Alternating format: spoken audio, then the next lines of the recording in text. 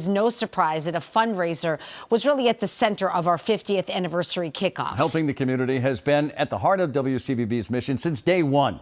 It is driven by the passion and the compassion of everyone who works at this television station. And as our Erica Tarantal shows us, it's deep in the bedrock of who we are and what we do.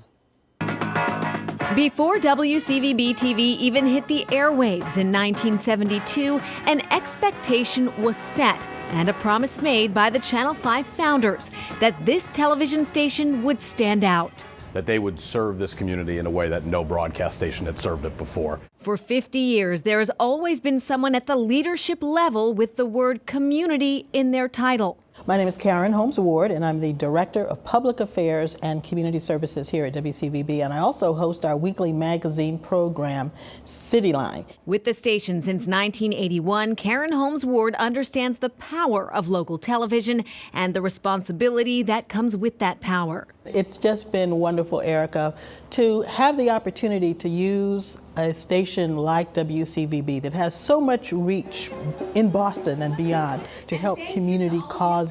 Our community partners are vast and varied. It's impossible to name them all. Rosie's Place stands out for being one of our longest running. It's the first and oldest shelter for homeless women in the country. We have hosted book drives, clothing drives. It's the Jerry Lewis Labor Day Telethon for MDA. Channel 5's history with the Muscular Dystrophy Association also goes back to just about the beginning. Natalie Jacobson and Chet Curtis hosting as many as 25 annual telethons, raising some $28 million.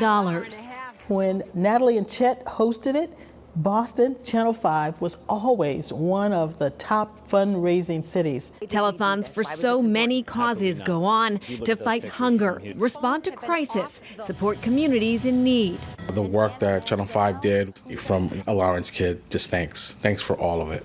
When there are station-wide initiatives, we're here at Fenway Park finishing up our Veterans Day special for home base.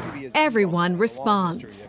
It is an all-hands-on-deck effort, from news to Chronicle to Cityline. Some extra elves helping out today? Yes, they are the elves from all over Massachusetts that are helping for a wonderful cause. Various hosts and talent from each of those programs participating throughout the day. Our programming choices, part of our commitment.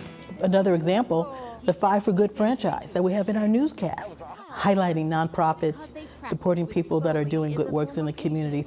Thanks to direct feedback, we know our stories matter, from helping kids connect with enrichment activities to potentially saving lives. And the station donates millions of dollars in airtime between our programs every year by producing and airing PSAs. Join me at the 32nd annual Rodman Ride for Kids. And our public service announcements don't end up midnight to 4 a.m. Our public service announcements are round the clock. Round the clock, a fitting way to describe our outreach. During off hours, the Channel 5 team is often on. The intent here to raise $38 million to cure cancer. Everyone on our on-air team gets involved in supporting nonprofits, walks, donating their time. Our past informing our present. That's a glowing Mary Richardson, a young David Muir. Channel 5 has always been hands-on.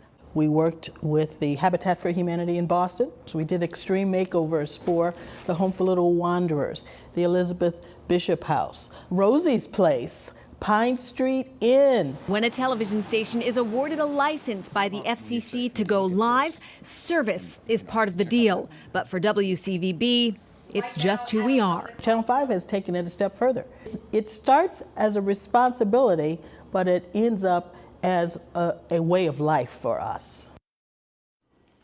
And you see us all the time, but it truly takes a village to bring you the news every single day. It does. Absolutely.